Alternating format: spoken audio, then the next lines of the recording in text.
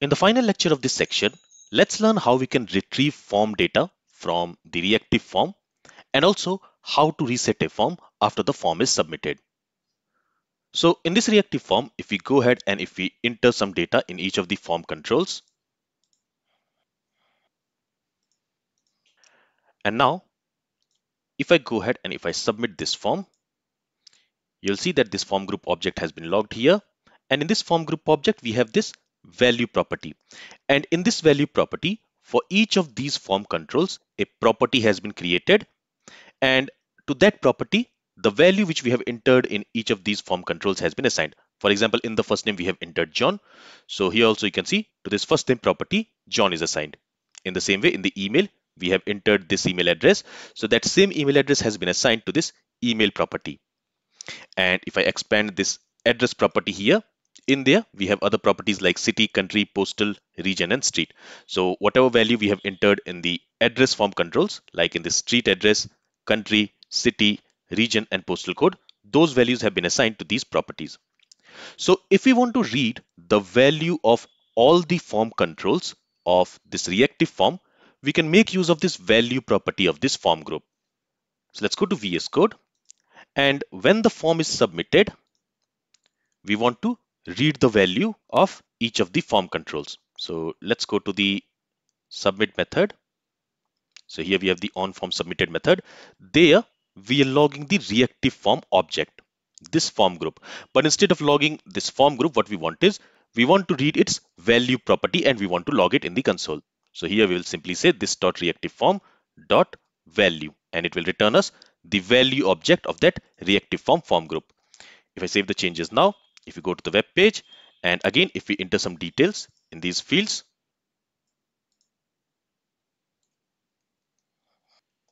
and when I click on the submit button, you will notice that an object has been logged here. And in that object, we have the address property. In that address property, we have city, country, postal, region, and street property. We have this date of birth property, email, experience, first name, gender, last name, skills, and username property. So when we are logging the value object of the form group, it is logging this object. And we can make use of this object to read the value of each of these form controls using its form control name.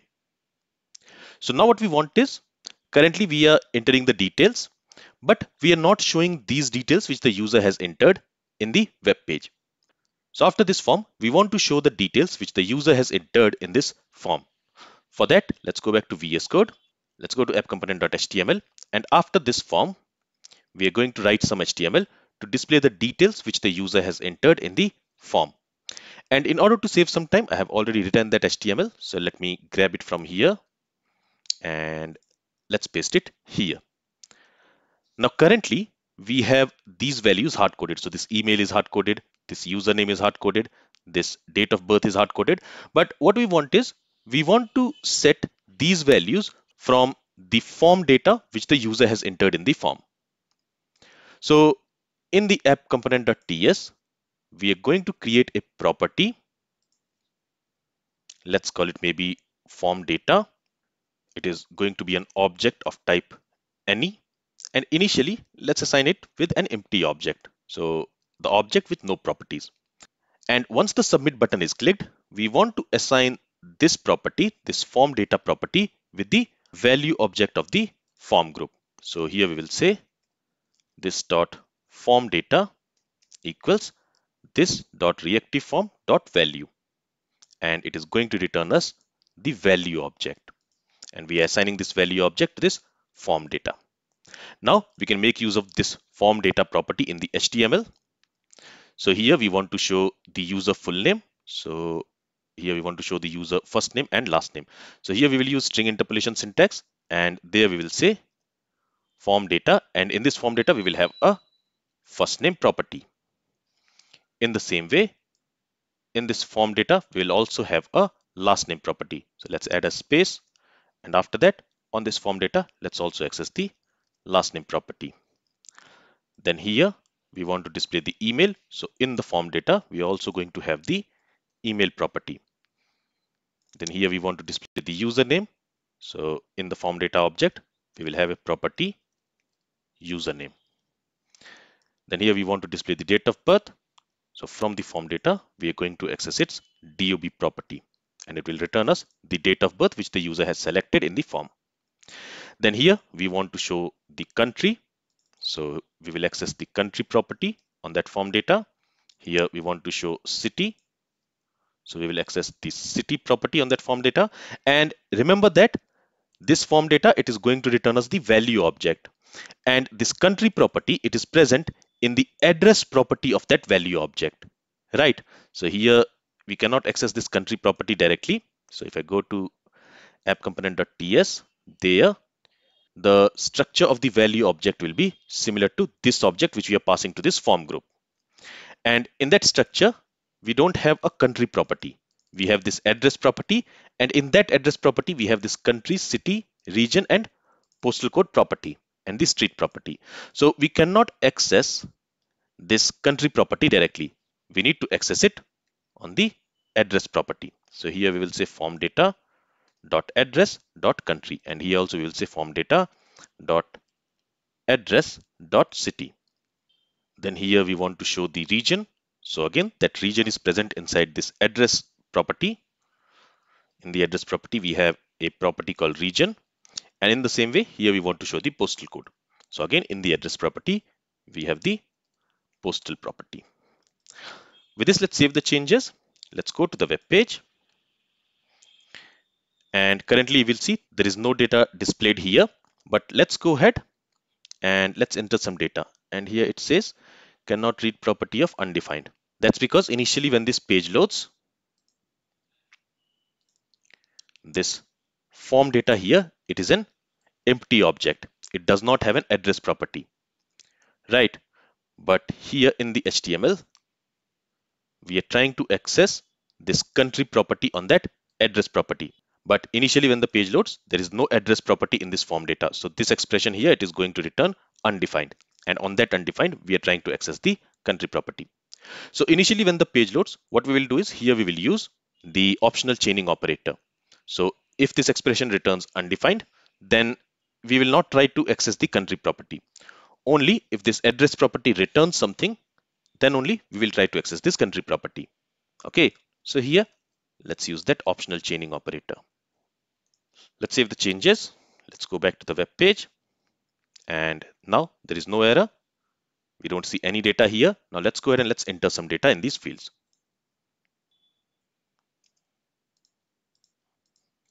And let's clear the console here. And let's scroll down and let's click on this submit button. And now you will notice that that data is being displayed here.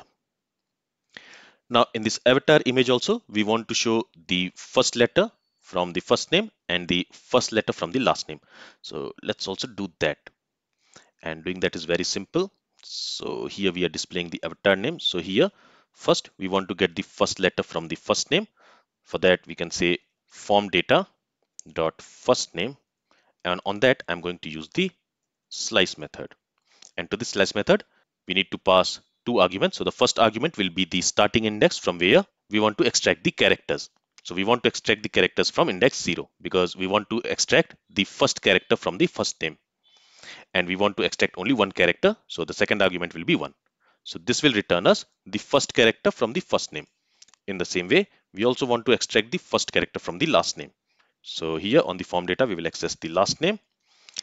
And on that, we are using the slice method to extract its first character.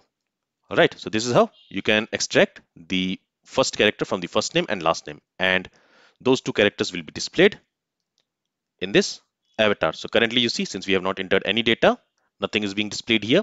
And again, we have this error because initially when the page loads, this form data will be an empty object. There will not be any first name property there. So again, here also let's use optional chaining operator. Let's save the changes again. Let's go back to the web page. Let's fill the required fields.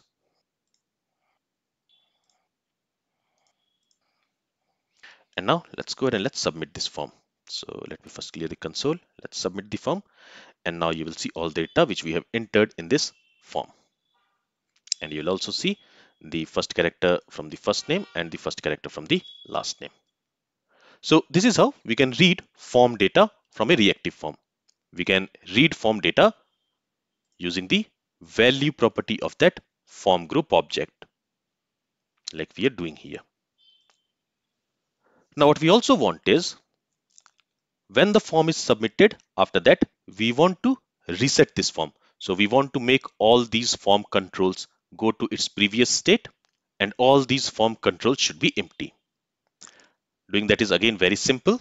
We need to use the reset method on the form group. So again, here we can say this dot reactive form, and on that we can call the reset method, and it will simply reset the form.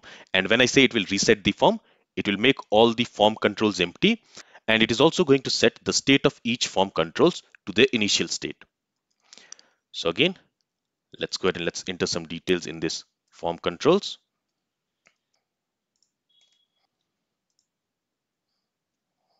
Let me clear the console. Let's scroll down, and now you will notice that as soon as I submit the form, the state of each of these form controls will change. So for example, let's see the current state of this first name form control. So here we have our form. In this form, here we have this columns, and in this columns we have this first name form control. So currently on this first name form control, this ng dirty, ng valid, and ng touched css class has been added. So this is the current state of this first name form control. Now as soon as I submit this form, the details have been displayed here, and you will notice that all these form controls have become empty. And you will also see that on the first name form control, so here we have that input element, this first name input element, there you will notice that the state has also changed. So now it has this state ng untouched, ng pristine, and ng invalid. So this is the initial state of this form control when this form gets rendered for the first time. And same will be true for all other form controls. So this reset method, this not only sets each form control to empty, but it also resets the state of each form control and hence the form group. Now you'll also notice that when we have reset the form, there is no default gender selected and there is no default country selected. But what we want is, even if the form is reset, it should have a default value of gender as male and the default value for country as India. So to this reset method, we can again pass an object, and that object structure must match the object structure which we are passing to this form group.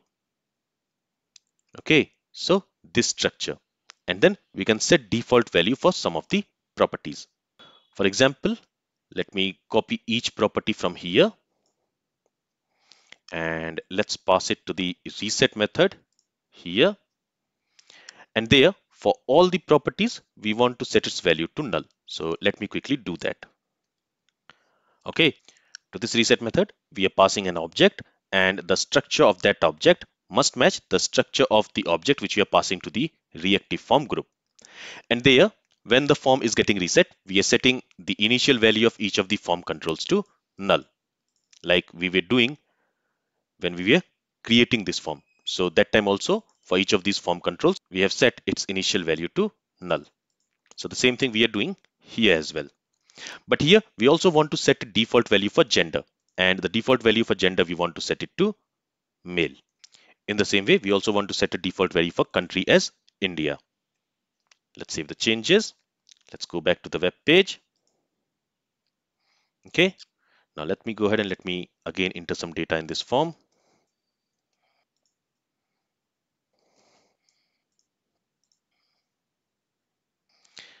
And let me go ahead and let me submit this form. So as soon as I submit the form, you can see the details which we have entered in the form, and the form is also reset. And when the form is reset, now you can see there is a default value for gender, which is male, and a default value for country, which is India. Rest other form controls are empty now. So using this reset method, you can also set a default value for some of the fields, like we are doing here for gender and country. All right, so this is all about reactive forms in Angular.